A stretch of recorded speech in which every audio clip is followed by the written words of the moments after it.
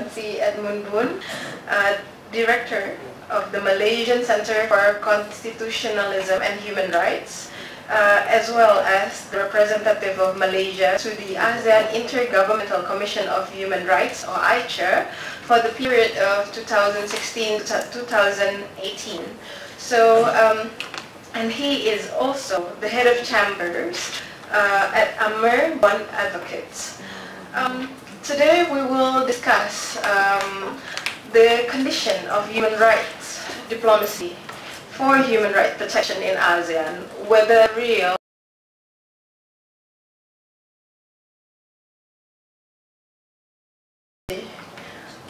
Edmund. Mr. Edmund will have the pleasure and the liberty to share with us his reflection after serving as the representative of Malaysia on the Asian Intergovernmental Commission on Human Rights, and see how, whether we have actually, in the 10 years, if I can say, the 10 year of ICHR has been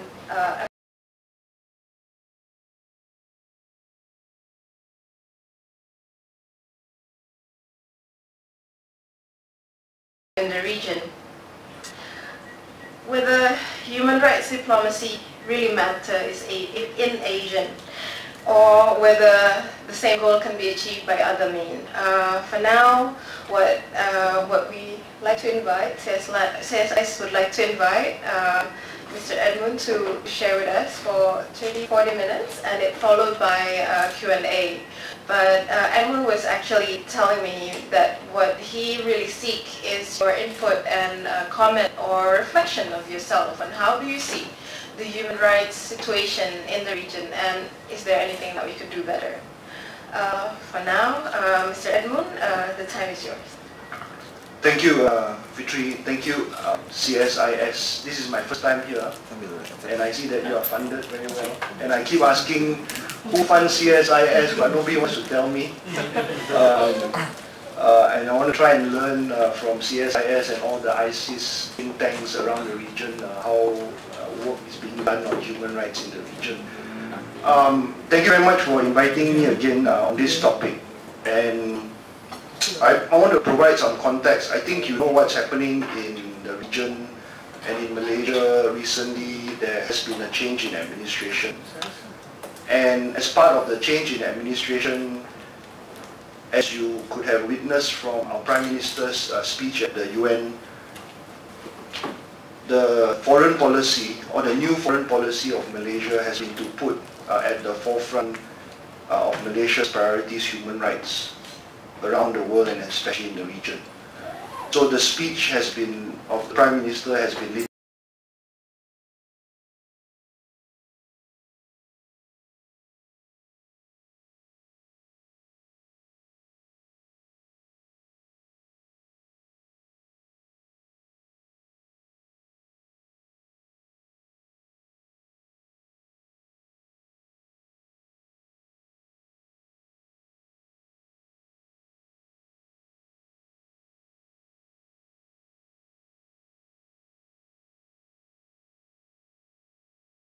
understanding or use of human rights diplomacy in the region in the way that I'm going to describe it today.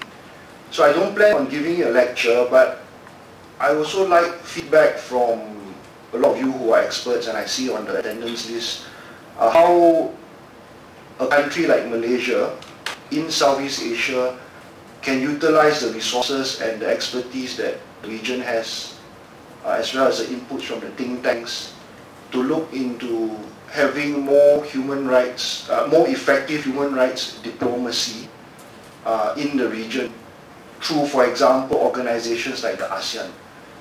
So today, just to provide some context, again, it's just not going to be a lecture.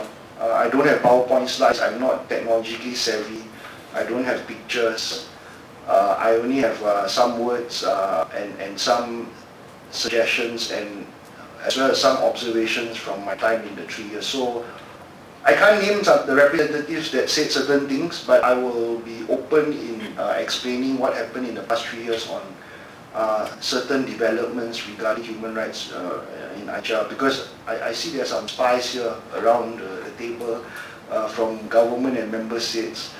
So I thought I could come here and speak a bit freely, but I will try to still speak freely. I will publish my notes on the website, and I'll share it later. But I won't go through the whole thing. It's about 12 pages. I think the point that I want to look at today is when we talk about human rights diplomacy, number one, what does it mean by human rights diplomacy? What does diplomacy mean, and what does human rights diplomacy mean? And then from that to look at the language of official ASEAN documents where we have noticed outcome documents arising from human rights diplomacy. So at its very basic, diplomacy is usually required when an unsatisfactory situation has arisen that falls to be remedied. It is a process of constant negotiations, most often between member states or between member states and intergovernmental or international organizations or civil society groups for the realization of an agreed outcome. So committed advocacy is one of the hallmarks of human rights diplomacy. It is a process that by design does not stop and should not stop. And it has been said in 1979 that the diplomacy of human rights is as timeless as the appeal of the American Declaration of Independence and as timely as the latest arrest of a political dissident. Such advocacy may at times be conducted by non-state actors such as civil society organizations as well as through the peer pressure of governments. The diplomacy may be loud. On the other hand, quiet diplomacy operates on the principle of engagement with persuasion and sometimes the prospect of more public advocacy as its primary tools. Human rights diplomacy adopts a framework of human rights principles, standards and language. A rights-oriented framework brings with it different approaches and indicators. It places the affected human person at the center of the process and elevates him or her to more than just a mere beneficiary of a grant of goods, services or resources based on sympathy. While there are diverse facets of this type of diplomacy, ultimately the objective is to change the mind. And one way of changing the mind is by way of socialization. Socialization attempts to cajole the other party to receive and accept new information such as facts, figures and norms to shape a better understanding of the situation at hand. The information should as far as possible be conveyed in a way that is neutral, and the simplest way is by providing a forum for member states to constructively engage with one another. This would entail a more open discussion and deliberation on issues that affect human rights. But such meetings may also take place in a closed-door setting. When it happens, the process of human rights diplomacy highlights and requires a constant tussle between the various players to portray as an undeniable truth and seeks to emphasize the need to arrive at an agreement qua certain fundamental principles and entitlements. So agreements may be arrived at different ways: persuasion, consultation, intervention, or sometimes coercion. And at times, and we have seen this quite often, an agreement to disagree is achieved by parties for purely symbolic purpose who agree to an official text of a particular outcome document, but without intending to carry out the agreement. So needless to say, the use of language in diplomacy is important, and the final outcome documents that are released are not indicative of the level and depth of the diplomacy between member states that went into them. They do not speak of the negotiations, compromises and concessions. That which are published only reflect the agreed text that will be published. And for today, I would focus on the use of human rights language by ASEAN in the context of human rights protection as opposed to promotion in the region. The second area that I would like to expound on is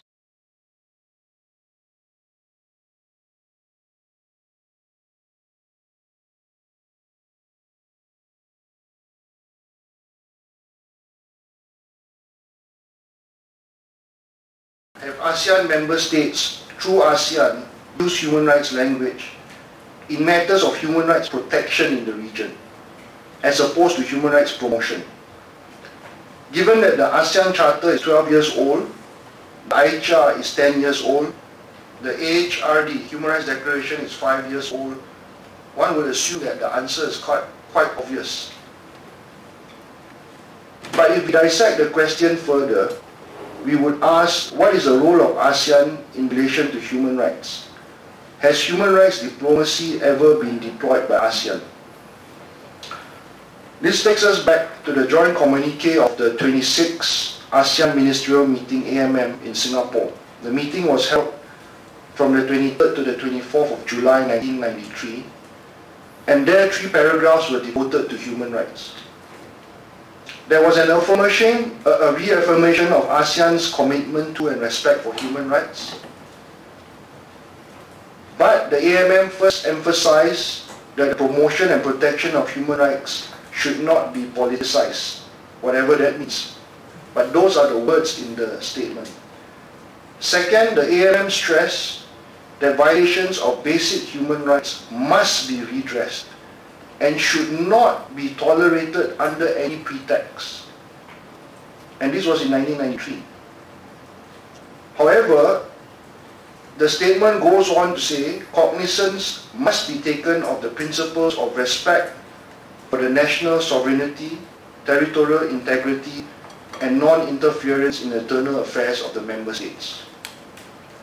So while at the same time there is an affirmation that human rights cannot be tolerated under any circumstances, there is also language that talks about the 3 exceptions, where it affects national sovereignty, territorial integrity, and non-interference in the internal affairs of member states. Such language allows government exit points when it comes to troubling human rights situations. And the AMM was probably predicting how human rights could, if left unchecked, be a pesky driver for the change of governments in ASEAN. The qualification of national sovereignty, territorial integrity, and non-interference to human rights protection has been repeated ad nauseum. It sets the stage to limit the use, influence, and reach of human rights diplomacy. Or rather, it raised a barrier that required human rights diplomats to navigate through or around to reach their stated objectives. But I would argue that depending on how one interprets the ASEAN Charter and the HRD, both documents at the moment provides sufficient basis for effective human rights diplomacy to take place. The guarantees for human rights promotion and protection are in most documents and they can be used. So this is the evidence that can be afforded in terms of human rights protection. Just looking at the moment at the ICHA, when the ICHA was set up in 2009, to date, it has led and organized more than 60 activities.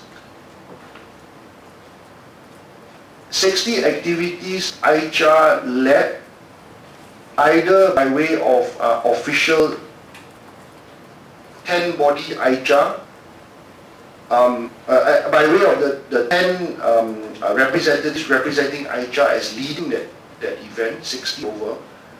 But in addition, there are also a large number of activities that were led by 1 or 2 ICHA representatives in the name of their local ICHA office. So it may be in ICHA Indonesia, ICHA Malaysia, ICHA Thailand. And that invitation would go out to all the sectorial bodies and ICHA as well.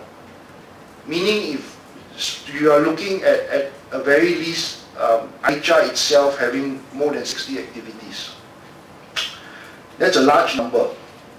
Bear in mind that any activity for ICHA requires participation of, or invitation at least to 10 representatives, 10 government officials from the sectorial bodies that we are engaging with, and a budget for every activity would be looking at something from 60,000 USD onwards.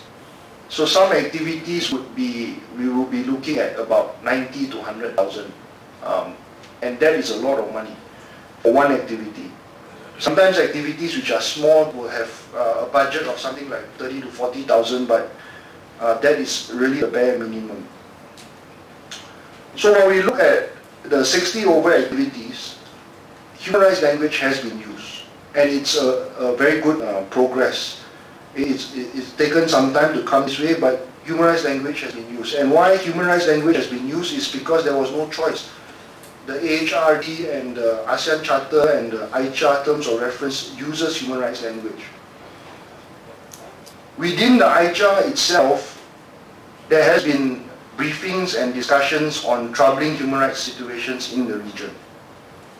And one of these has been the Rohingya Rakhine state situation. Either by way of retreat or and recently by way of official statements and briefings in official meetings. So it used to be the case that there would be a one-way briefing before our term 2016, but by way of retreat, meaning it's not an official statement or official record of the ICHA, but slowly from 2016 onwards, the documents and the discussions have become a bit more formalized, and there are statements regarding the discussions in the summary record of the ICHA. So human rights language is used. But I think the summation that can be made is that much of the human rights language that is used within the ICHA at the moment reflects issues pertaining to the promotion of human rights. And I think that's where the comfort level has been achieved between ASEAN member states and representatives. There is very little opportunity or very little movement on the protection mandate. I drafted and proposed a communication mechanism and presented it. And after many meetings and discussions, there was still no agreement. I understand that this year there will be some efforts to look into the communication mechanism to implement it. Some representatives during 2016 to 2018 have taken a position that the ICHA has no protection mandate in its terms of reference. And therefore, once again, it goes back to the question of how one interprets the terms of reference. The terms of reference include seeking information from country members, representatives and ASEAN member states on human rights matters of interest in their country. And we say that that's a mandate. However, some representatives argue that that mandate only allows a request for information based on the reporting to the UN on the three respective treaties, the CEDAW, the CRC and the CRPD. At the same time, some representatives have taken the position that because the ICHA is an intergovernmental body, any communication mechanism will breach the non-interference principle. And some others have repeatedly argued that when the ICHA conducts its promotion work, it is also protecting human rights, because the promotional activities that ICHA conducts will sensitize government officials to become more human rights compliant. It's a very interesting argument, and it's an argument that cannot be dismissed outright, but it has been repeated in ICHA meetings by at least one or two representatives, that when you do promotion work, you automatically actually do protection work. And that is the justification for not requiring any other form of communication or protection mechanism. So what I've seen the past 10 years of the ICHA is that in the context of this journey of human rights diplomacy, just within the ICHA and within the region, there are these three stages. And I think it's been said in different ways before, but I can summarize it into these three stages. The first stage is the stage of institutionalization. The second stage is the stage of socialization. And the third stage is the stage of legitimization. So if we look at the stage of institutionalization, and I just give some examples. Of course, we have seen the successful negotiations that led to the formation of the formalization of the AHRD, the ASEAN Human Rights Declaration. And of course, before that, in 2007, there is a book called The Making of the ASEAN Charter. It's there where the discussions on the high-level panel when they drafted the ASEAN Charter, they said that the most contentious issue in the ASEAN Charter was the attempt or the agreement to come and to establish a human rights body. I think that's Article 14 of the ASEAN Charter. That was the most contentious issue. So if I recall correctly, Philippines, Thailand and Indonesia were for a human rights body. Brunei, Singapore, Malaysia were occupying the middle ground, and I think the CME countries were against the human rights body, against setting up a human rights body. But that's a story for another day and for the drafters to tell us, but it's in that book. So that is the most contentious, I think one of the most contentious elements in terms of human rights in the ASEAN Charter. But that kind of negotiation led to where we are now, where there is now this ICHA. And then the ICHA in 2009 drafted the ASEAN Human Rights Declaration in 2012. And again, there was a whole process of what rights were to be included and what rights were not to be. So the human rights type of diplomacy within the ICHA led to the HRD. Human rights diplomacy within the high level led to the ASEAN Charter. And within the ICHA, the diplomacy for almost 2 or 3 years to draft even a document such as the guidelines on ICHA's relations with civil society organizations that was adopted in February 2015 took something like 3 or 4 years just for a document in how ICHA is to accredit civil society organizations and to deal with them. So an example of how that document has gone in practice, although it's taken so long, is that for the first time we have seen in two dialogues, an institutionalization between ICHA and the accredited CSOs of an annual dialogue and an annual interface. So it started with Bohol in 2017, and then last year in Thailand, Chiang Rai in 2018, where we took advantage of the ICHA's yearly annual report and anniversary to have an event to invite the accredited CSOs to have interface and dialogue. And it was an opportunity for CSOs to use that also as a communication mechanism, because all the ICHA reps would be at the dialogue, or most of the ICHA reps would be at the dialogue. So you could tell us face to face and bring up communication and cases during that dialogue. So while we had a document on guidelines of ICHA's relations with CSOs, in practice it has metamorphosized into something a bit stronger, although it's not on paper, but we are hoping that the dialogue will continue in this year and the next year, where all the accredited CSOs will have an opportunity to meet the ICHA representatives. In terms of another document, the most recent document that is quite interesting, and the way it was done gives some lessons to how we may be able to say this was a form of human rights protection, is that at the 33rd ASEAN Summit in November 2018, ASEAN adopted the ASEAN Enabling Master Plan 2025, mainstreaming the rights of persons with disabilities. The master plan was initially conceived and driven by ICHA Thailand, Dr. Sri. And after much debate, and there was of course debate within ICHA, there was disagreement within ICHA, there was ultimately a concession to set up a cross-sectorial task force to draft the master plan.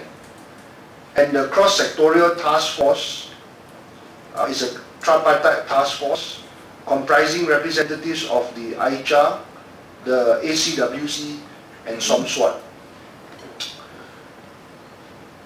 The process started in 2016, and I must say that the ICHA could not have on its own been able to accomplish having the master plan drafted or accepted.